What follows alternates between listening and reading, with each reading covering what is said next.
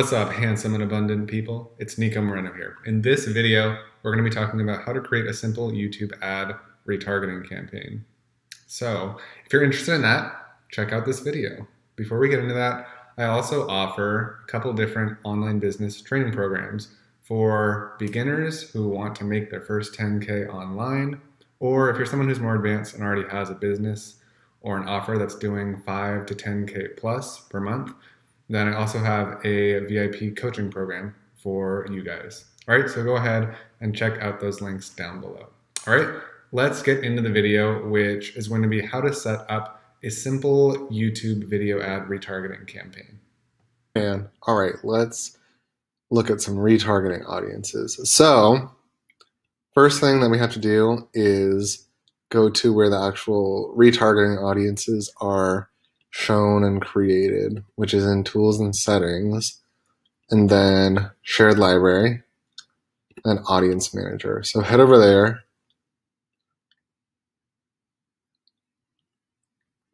And then what you're going to see is some of these, they'll sort by like in use and then not in use. Some of these Google just will create for you automatically. So for example, this one is an example of one that Google would just like create for you. From my understanding, some of them can be useful and some of them can be just kind of like random and not really that helpful. So anyways, like viewed our ads, that could potentially be useful, but like AdWords optimized list is very vague. So who knows like what that really is, right? And it'll tell you the size and all that good stuff right here. Okay, so let's go to one, for example, you're saying that you want to retarget people who saw a certain page. So let me just show you, like, if you hover over it, it'll tell you the size. And so this is like not enough to run like any traffic to, because YouTube needs to have 1,000 people in the audience at least in order to run it. So you can see right there, it says too small to serve. So it won't even run it. But let me show you, let's see if there's one. Okay.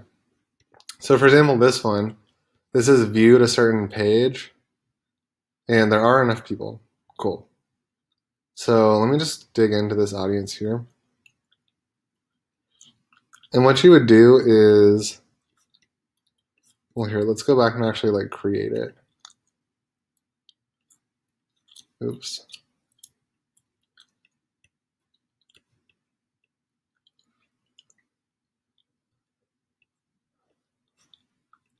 So what you would do is just go here, click plus, and then you can either do website visitors, YouTube users, which is like retargeting your channel viewers, or customer list, which would be like an email list. You actually can't use this unless you've spent a certain amount of money on Google, which is kind of annoying. So you may not be able to do this yet, but here what we're going to do is website visitors. So assuming that you have your tags like set up, which you said you do, you can just name this like, all people who visited funnel or whatever, right? Okay, so just name it something that's going to be useful for you. And then you just do visitors of a page, or you can do visitors of I don't know what that one is, so just do like visitors of a page, or visitors of a page who also visited another page, or so that would be like sort of a combination audience, and this would be like exclusion, right? So for you, depending on what you want to do, you might just want to do like visitors of a page. And then you just do either match any rule group. This is very similar to Facebook, right? Match any rule group or match every rule group.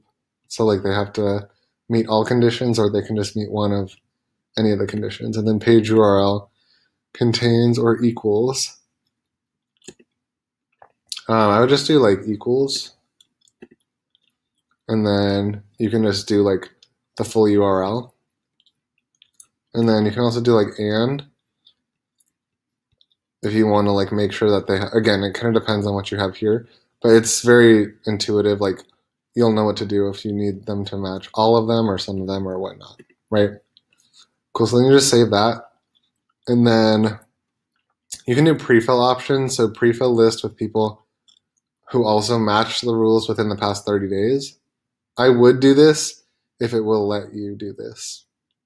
Because this is just like backdating. If your tag has been on there for 30 days, then this will automatically fill it up with people from the last 30 days.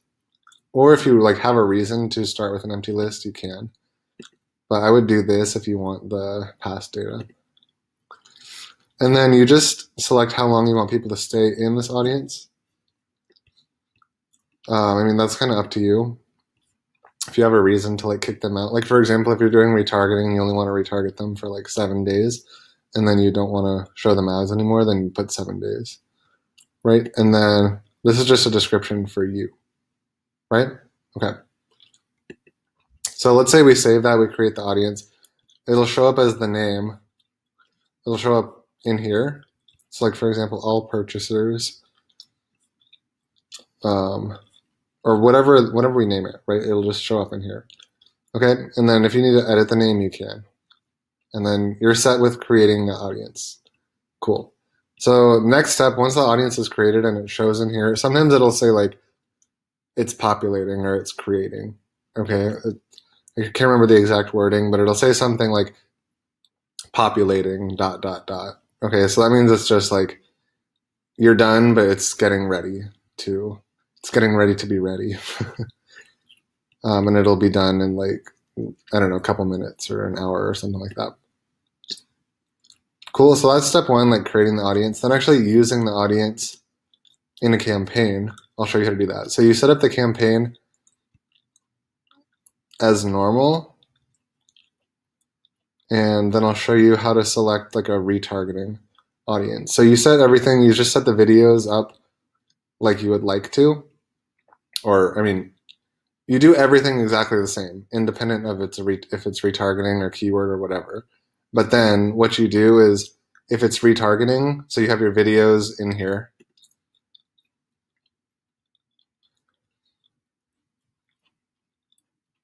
So again, yeah, you just set everything up normal. You have your videos. And what you do is you go to